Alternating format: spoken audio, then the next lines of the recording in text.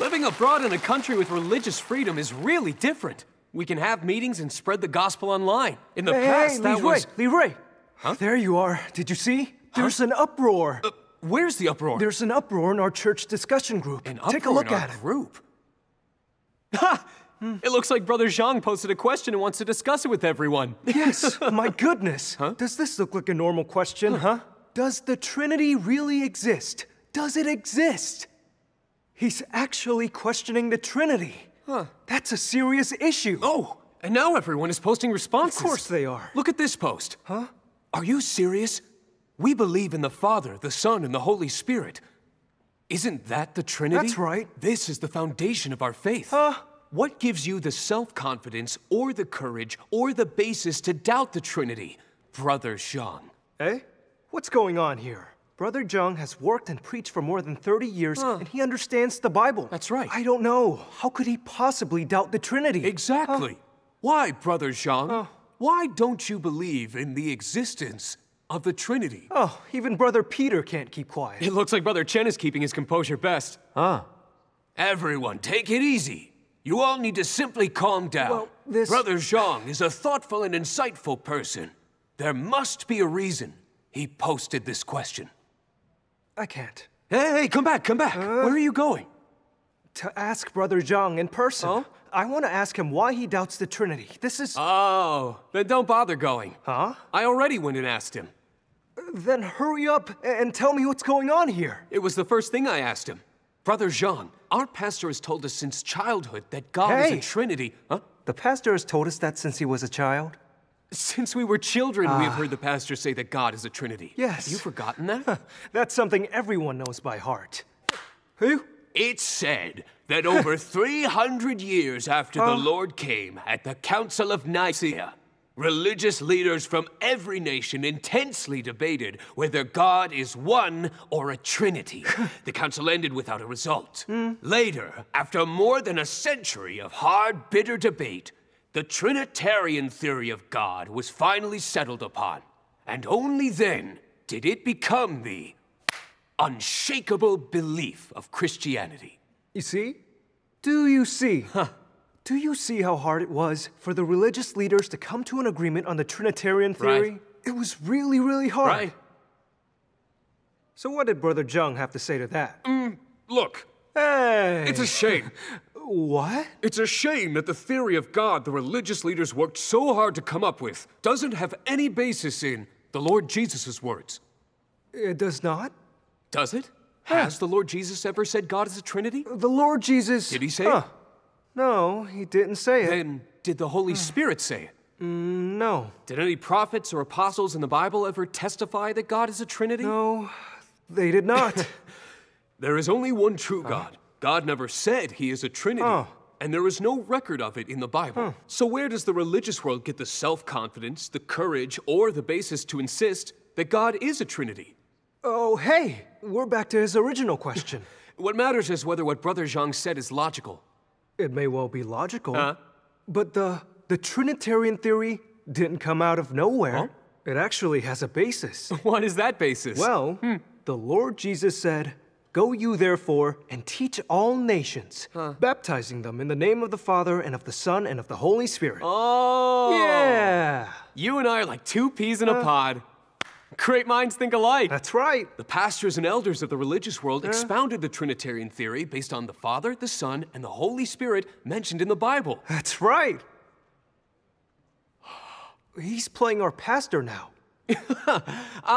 Brothers and sisters, let me explain why we say that God is a Trinity. It is because God is composed of the three different persons of the Father, the Son, and the Holy Spirit. Right. Each person contains God's complete divinity, and they exist together as equals in one being. That's right. Even if the three persons which make up the Trinity are different, they are still just one God, not three gods. If you said that to Brother Zhang, you would have been speechless, right? Speechless, yes. Exactly, But I was right? speechless. You were the one speechless? But... Brother Li, the Lord Jesus said baptizing them in the name of the Father and of the Son and of the Holy Spirit. But did the Lord Jesus say that they are a Trinity? Did he say that there are three persons in God? No, he didn't. But doesn't the idea of the Father, Son, and the Holy Spirit mean that? Doesn't that prove that God is made up of 3 different persons? If that's your logic, then, let me ask you. Who is the Father? Jehovah God. Who is the Son? The Lord Jesus. And the Holy Spirit? The Holy Spirit is the Holy Spirit. That's... Then is the Father the Holy Spirit? Yes. Is the Son's essence the Holy Spirit? The Lord Jesus was conceived by the Holy Spirit, so of course his essence was the Holy Spirit. Then are the Father, the Son, and the Holy Spirit all the same Spirit? They're obviously all one Spirit. And since they're one, why do we say they are 3 persons? Huh? Surely 3 persons mean 3 separate spirits. But... And 3 separate spirits mean 3 separate gods. And doesn't that contradict the fact that there is one true God? Is this how Brother Zhang fellowshipped with you? Huh? Hold on, I need a minute. Think on it. There is only one God, and only one Holy Spirit. Right. God is a Trinity, so he is 3 persons. 3 persons mean 3 gods, and 3 gods mean 3 spirits. Huh? That's not right. 1, 3, 3, 1? Huh? Why is there a contradiction You went from here? 1 God to 3. Of course there's a contradiction. There can't be a contradiction. And why is that?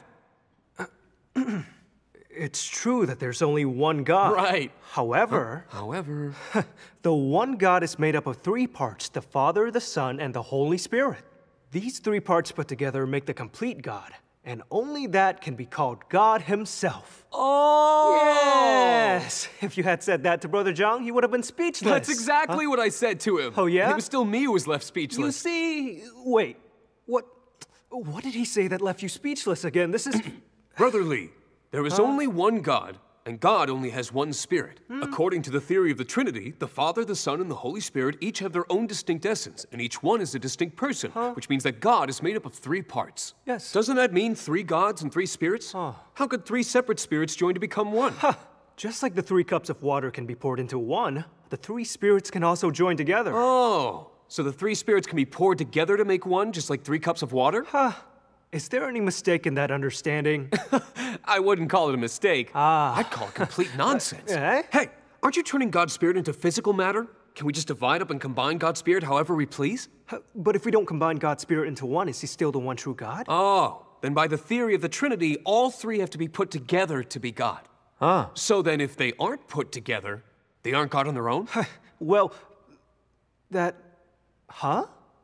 By the theory of the Trinity, if we don't put them together, would that then mean that Jehovah God isn't the one true God? That's... According to the theory of the Trinity, if we don't put them together, the Holy Spirit isn't God? According to the theory of the Trinity, if we don't put them together, Lord Jesus isn't God?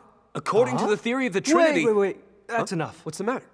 Why is it that the more you talk, the more panicked I feel? If we go by the theory of the Trinity, it appears as if we're denying the one true God. Isn't that exactly it? The religious world separates God into 3 parts, 3 persons, and then joins them into one being. Isn't that dividing God? Isn't that denying that God is the one true God? Then that means the theory of the Trinity really doesn't hold up? Therefore, when the religious community explains the Trinity with the Lord Jesus' words, baptizing them in the name of the Father and of the Son and of the Holy Spirit, they are misinterpreting the Lord's words. I see. Then can you please tell me how we should understand the Lord's words? Actually, in the name of the Father, the Son, and the Holy Spirit is in the name of God. Yes, that's right. Bluntly speaking, the Son is God. People can baptize directly in the Lord Jesus' name if they can accept this fact. Isn't that right? Yes, that's right. But at the time, did people know the Lord Jesus was God? No, they didn't. They thought the Lord Jesus was a prophet. That's right. So, at the time, if people had been directly baptized in the name of the Lord Jesus, would they have accepted it? They probably wouldn't have. Then there's your answer. The Lord Jesus said that in consideration of people's immaturity and ignorance at the time, to let people know that when they baptize, they can do so in the name of the Father, the Son, or the Holy Spirit. Baptizing in any one of God's names was acceptable. But the Lord absolutely did not testify that God was a Trinity. This fellowship is correct. Is it possible that the theory of the Trinity isn't really true? You got it? Hold on. What's the matter now? But the Bible clearly states that after the Lord Jesus was baptized, the heavens opened, and the Holy Spirit descended and landed on him like a dove. And a voice from the sky said, "This is my beloved Son, in whom I am well pleased." The Holy Spirit testified that the Lord Jesus was God's beloved Son. Doesn't that prove that the Lord Jesus was God's Son? Right! Looks like we're thinking along the same lines again. Really? the Lord Jesus also prayed many times to his Father in heaven. Doesn't that prove Jehovah God and the Lord Jesus were Father and Son? Yes, exactly. The Father was the Father and the Son was the Son. Two separate persons, right? Add the Holy Spirit, and doesn't that make a Trinity? That's exactly what I asked Brother Zhang. And then I was left speechless, right? Huh? How did you know? You were always left speechless. Hey, what did Brother Zhang say this time?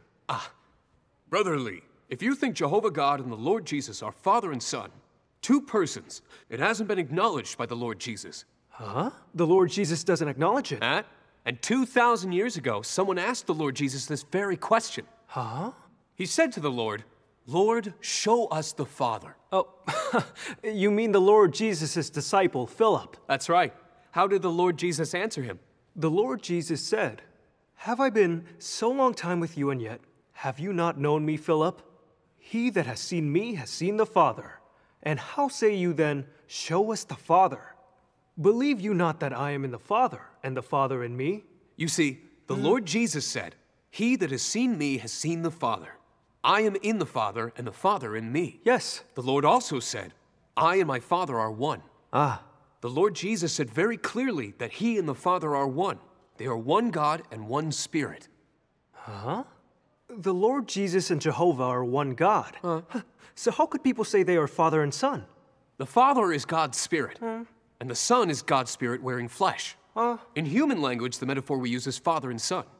When the Lord Jesus appeared and worked, a voice from heaven proclaimed, this is my beloved Son in whom I am well pleased. This was none other than the Holy Spirit testifying to his incarnate flesh. But if that's the case, why did the Lord Jesus call the Spirit in heaven his Father? That's right! We're thinking along the same lines again! Oh! What are you doing? And Brother Zhang left you speechless again. Wrong. This time he was left speechless. He read 2 paragraphs for me and I completely understood. What did he read? It's all there in our group's chat. Really? Let me see. Have a look. When Jesus called God in heaven by the name of Father as he prayed, this was done only from the perspective of a created man. Only because the Spirit of God had put on an ordinary normal flesh and had the exterior cover of a created being. Even if within him was the Spirit of God, his exterior appearance was still that of an ordinary man. Therefore, Jesus calling God in heaven by the name of Father was the same as how you at first called him Father. He did so from the perspective of a man of creation. Because he was the incarnation, he was called the beloved Son of God. And from this came the relationship between Father and Son. It was simply because of the separation between heaven and earth. It cannot be said that he is not God simply because he prays to the Father from the perspective of flesh. Though he is called the beloved Son of God, he is still God himself, for he is but the incarnation of the Spirit, and his substance is still the Spirit. Amen. Hey, these words make it so clear. Yes. The Lord Jesus was incarnate flesh, and he called the Spirit in heaven his Father, from the perspective of created mankind. That's right. And that was Christ's humbleness and obedience. No matter whether the Lord Jesus was praying to the Spirit from the perspective of created being or speaking and working as God, his essence was always divine. He was always the same God and Spirit as Jehovah. He was not, as people imagine, Jehovah's Son. Oh. God came to earth in incarnate flesh, just like the old saying. Old man in the sky came down to the mortal realm. Oh, now I understand. No matter from what perspective God's incarnate flesh speaks and works, he is still God himself. That's right. And actually, in the age of law, God never became incarnate flesh, but was spirit. So the idea of the Father and Son didn't exist. Oh, the idea of the Father and Son only existed after God became incarnate flesh. Yes. When God's work in his incarnate flesh concluded, he returned to the spiritual realm and he remained a spirit, after which the idea of the Father and Son fell out of use. Oh. The religious community didn't understand the truth of God's incarnation. So when they saw that the Lord Jesus prayed to the God in heaven as his Father, they believed the relationship between Jehovah God and the Lord Jesus was that of Father and Son. And when they saw that the Father sent the Holy Spirit to work, their imagination ran wild, and they produced the fallacious theory of the Trinity. So now, don't you think it's ridiculous? So that's how the Trinity theory of God came about. Yes. People had no knowledge or understanding of God's incarnate flesh, right. So they divided God into 3 parts. It was an incredible display of ignorance. That's right. Hey, Brother Zhang also taught me a hymn. I saw the lyrics in the group chat. Should I sing it for you? Go right ahead. Music! God is a spirit, but he can become flesh. He can live among men, and he can be above everything. His spirit is omnipresent, his spirit is all-inclusive. When he's in the flesh, he can also be throughout the universe. God really is all-powerful. In the heavens he's the Spirit, but also God himself. When he's among men, he is flesh, but he's still God himself. He's still God himself. He may be called by thousands of names, but he remains God himself. His spirit expresses all the work. Hey, that's a very thorough explanation. Right. God's spirit encompasses all things, and he is everywhere. Yes. And even though he rules over all things in heaven, he can also come to earth to work and speak. That's right. Now, keep listening. His redemption through crucifixion was the direct work of his spirit. The direct work of his spirit. And so too is the proclamation unto all nations in the last days. The direct work of his spirit. At all times God can just be called the Almighty One, true God. Almighty God. The all-inclusive God himself. The distinct persons don't exist. Nor does the idea of the Father, the Son, the Holy Spirit. In heaven and on earth, there's only one God. That's right. God's works truly are miraculous. Yes. God's Spirit can appear to people in different ways. While he rules over everything in heaven, he can also come in incarnate flesh to work on earth, redeem mankind and save mankind, and he can work in people to enlighten and illuminate them. Yes. No matter whether God appears as a spirit or as incarnate flesh to work, it is always the same God at work. God could never become two gods or two spirits. Yes. He is forever the one true God. That's right. God is so almighty and wise. God will forever be unfathomable to man. Yes. No matter how rich people's imaginations or how well the theories fit with man's notions, they are not the truth nor reality. There is only one God, which is an eternally immutable fact that no one can deny. Right. The theory of the Trinity that the religious community clings to is like someone standing on the edge of a blade. It's not stable.